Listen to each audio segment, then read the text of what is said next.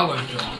I've got a digital art gallery for the Fringe. I like expressing myself through digital art. Really? Wow. And what sort of art? It's all computer coded written. Where is this show? It's online. You can actually access it through your phone or through your laptop. No, it's free. Free? That's good of you. So there it is. So this is what happens if imagine if your limbs weren't connected anywhere. You could dance anywhere you want. But there's art that plays with words. I've got a random conspiracy theory generator, a fake news generator. Exactly, that's popular. Yes. Like QAnon and all that crap. Oh, this one makes up as much rubbish as you want. Yes.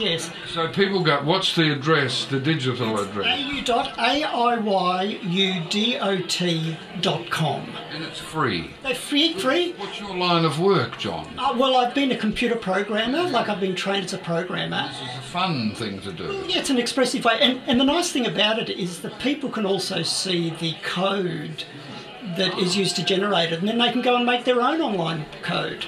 Perhaps Adam needs help. I'm always helping him. He's my producer. I'm always helping him with technology. He says every day, look, I can't do this. How do I do this on the computer? I'm always helping him. Turn it off and turn it back on again.